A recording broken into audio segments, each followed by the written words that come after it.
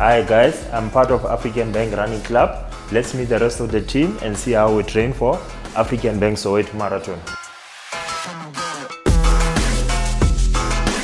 Before you start running, you have to make sure you stretch your body, because it's very important to make sure then you stretch your legs, you stretch, and then you do the hamstrings, you warm up your body, because it's very important. So ladies and gents, we're gonna show you a few workouts that we do before we start running. We're gonna start with the stairs running. After that, we go to calves. After calves, we do squats, and then we move to the big machines where we're gonna do our quads. Please come through. Get it.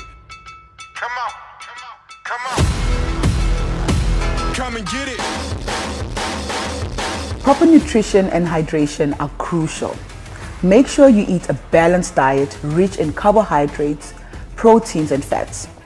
Drink plenty of water throughout the day and during your training. Your body will thank you later.